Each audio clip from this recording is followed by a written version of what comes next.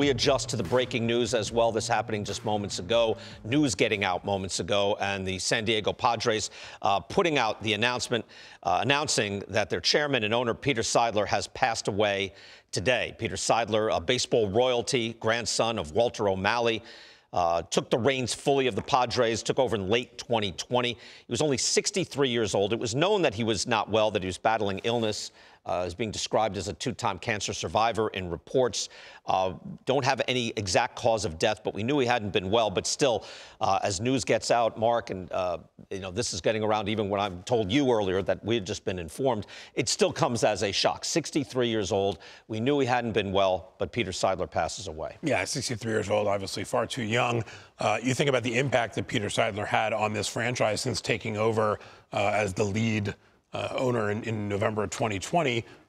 They brought on a lot of big names, big talent, really rebuilt this team to be a contender. They broke a 14-year playoff drought. They got to an NLCS, and he had grand plans of seeing the Padres' first World Series championship, and talked about whether the parade would be on land or on sea, or maybe both. So this was a guy who really cared about this team and the fan base in the city, and obviously a terrible loss. Yeah, no question. I mean, that push, again, really transformed San Diego baseball. And we've seen that even with last year, it didn't work out as far as making the playoffs. The push with money, with payroll. Normally, Al, they hover around 18th or 25th. Yeah. The whole thing on Juan Soto and what's going to happen now at the club. We change gears now on this. But they vaulted to number 3 last year. And a lot of that seems to was the push that Peter Seidler wanted to make that, and the Padres wanted to make that happen now. Yeah, so obviously we don't know how long Peter was sick, right? I mean, I think there's probably some association to what you just described it with, what were they, prior to him becoming general partner or lead owner after Ron Fowler stepped aside, they were right about what you said, about 23rd. In 2019, they were 23rd in payroll. November 20, he takes over, and then they go from 23rd to 9th to 5th to 3rd in payroll. And we know the moves that they made, in conjunction when the Chargers go up to L.A. and they're the only major league franchise in a great city.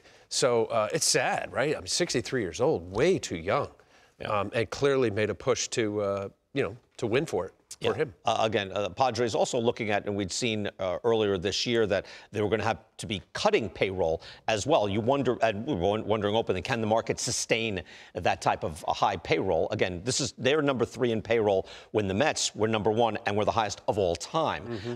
It started obviously with Manny Machado, kind of the building block of the new Padres, which they largely, it's funny, I haven't thought about it, even with what happened to them this summer, which was very disappointing on the field. They transformed what they were doing in the ballpark. They transformed what they were doing and what they meant to the city as far as baseball. I mean, they have a waiting list for season tickets there. That's not something we ever thought about in San Diego before. I actually take this back to Eric Hosmer signing there as sort of the first building block. It was the first time where people said, the Padres are going to spend some money. And then all of a sudden it was Machado, and then it was signing Tatis to his extension. Will Myers, too. Will Myers. Right, there was a big extension. And then Yu Darvish, and last winter with Bogarts. And, even if the Padres wind up trading Juan Soto this offseason, they're still a very talented team. This is still a team with some big stars, and if they're able to trade Soto and bring in the right pieces, they could contend next year, even trading the guy who was their best offensive player in 2023. Well, you wonder, does this facilitate that? I mean, I don't. Obviously, we're not in the room making the decisions, but how do they go forward with with the ownership or the person heading the ownership as they move forward? Because I, as an ex-player, and then having always heard that San Diego was a smaller market, and then to see what's transpired since 2019, the lower third of payroll historically, and then they come up in the top 5. This past year, top 3. Where does that go? What's that look like? And you mentioned Soto. Is that somebody they explore to save? Because it looks like his AAV or somewhere that he'll get in arbitration around $27 million. Maybe over 30. Maybe even more, 30. Yeah. So, I mean, look, right. There are this things is sad for the Padre family. There are things that they're going to have to take care of. They were even, again, before Peter Seidler's passing, now they were looking at cutting payroll to $200 million. There are teams that win at $70 million. We're going to be talking about the Rays coming up, so it's possible to do without money. But you can put yourself in a different circumstance with money. And a lot of times this does come up. And again, you talk to a lot of baseball owners.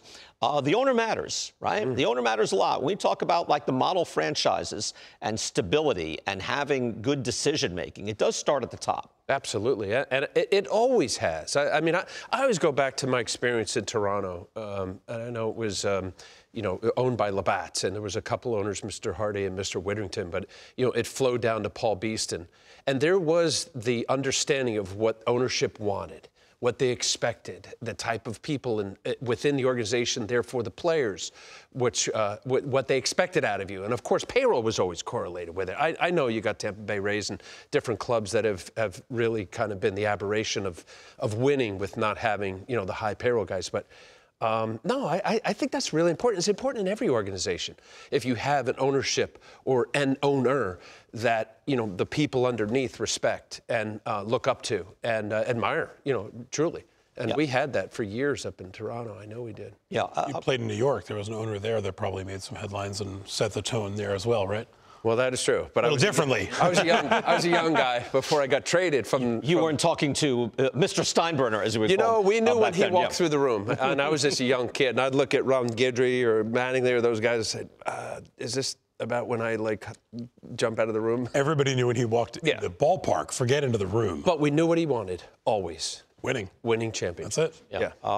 Again, I mentioned the grandson of Walter O'Malley, Peter O'Malley. That's baseball royalty. It goes back to the Brooklyn Dodgers, Los Angeles Dodgers, and Peter Seidler building something that he could be proud of there in San Diego as well. And Peter O'Malley was his uncle and was part of the ownership group that bought the Padres back in 2012, along with Ron Fowler and Peter Seidler. So, Peter Seidler got involved in this in 2012, watched, learned, and then 8 years later took the reins, and what he's done, what he accomplished in the last 3 years, just turning San Diego from sort of perennial also-ran that maybe had a chance every once in a while to compete into a team that, went into each season with big thoughts and big dreams.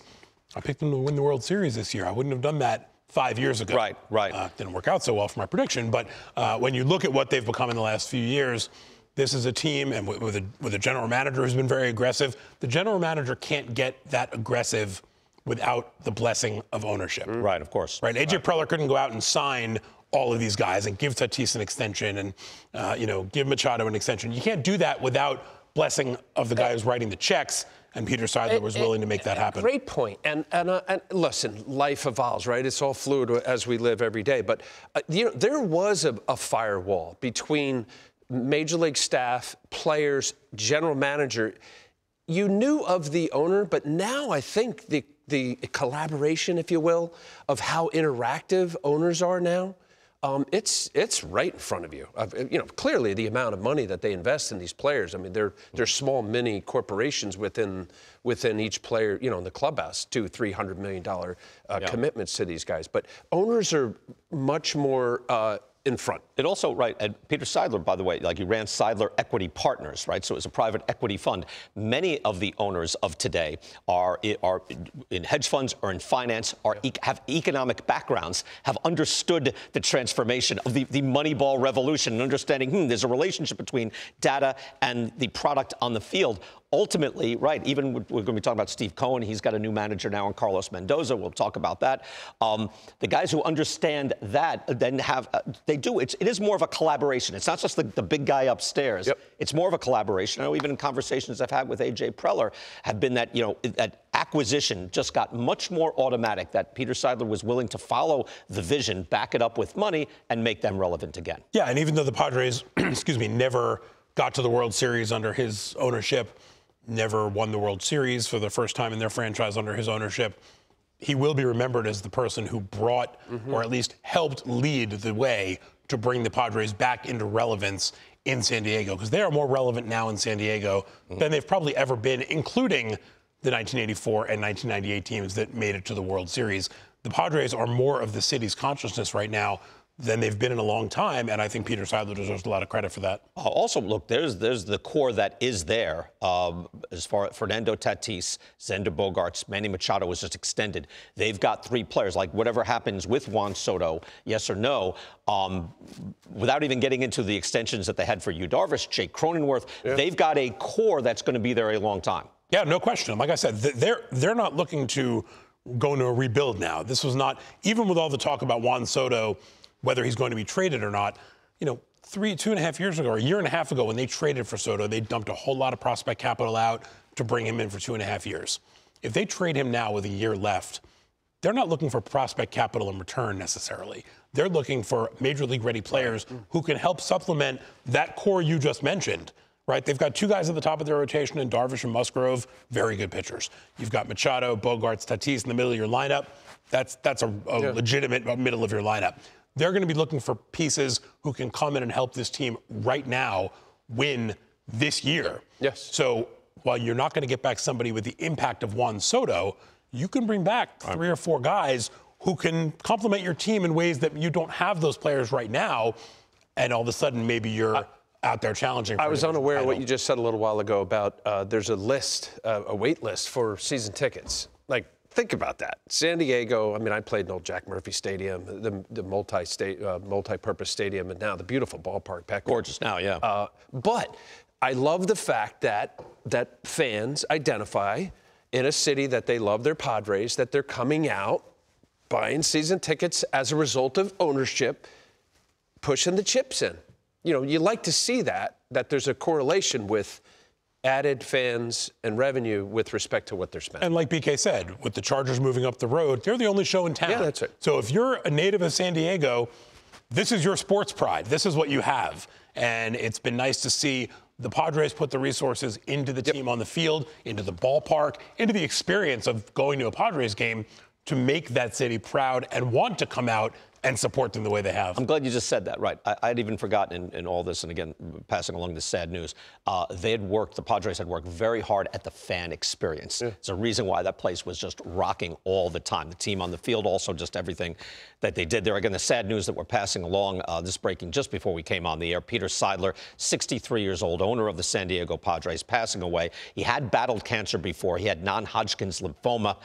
He had been involved in many philanthropic enterprises in San Diego and battling homelessness and also standing up to cancer, the American Cancer Society. And he has passed away today at the age of 63. This coming out from Ken Rosenthal. Peter Seidler loved his team, loved his city, always upbeat, wanted nothing more than to bring a World Series title to San Diego. And from our own Jason Stark, rest in peace to Peter Seidler. No owner in baseball was a greater cheerleader for his city and his team. He may have spent above his team's means, but he refused to accept the popular notion that San Diego was just another small market that couldn't compete. It's hard not to admire that. Again, Peter Seidler, owner of the San Diego Padres, was 63 years old.